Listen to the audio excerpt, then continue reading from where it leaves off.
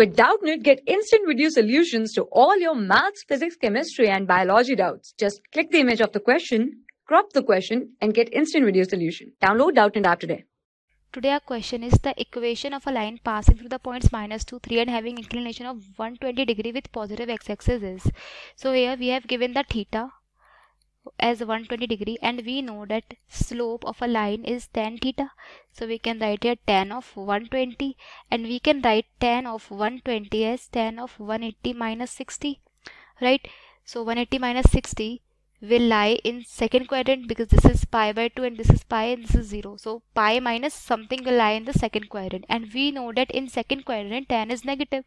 So we will have minus of tan 60 and tan 60 is 0, 1 by root 3, 1 and root 3. So slope is minus root 3 for this line and we have given the passing points as -2, 3, right? So we can use slope point form here. Using slope point form we can get the equation of the line.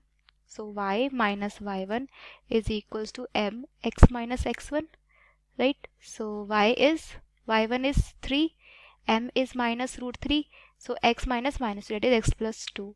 So we will have minus root 3x minus 2 root 3 and y minus 3, right? So this will give us, we have to find root 3x in positive, so root 3x plus y minus 3 plus 2 root 3 is equals to 0. So this is what our equation. So okay, let's send the last two terms on another side. We will get root 3x plus y is equals to 3 minus 2 root 3. So our option second is correct. Thank you. For class 6 to 12, IIT JEE and NEET level.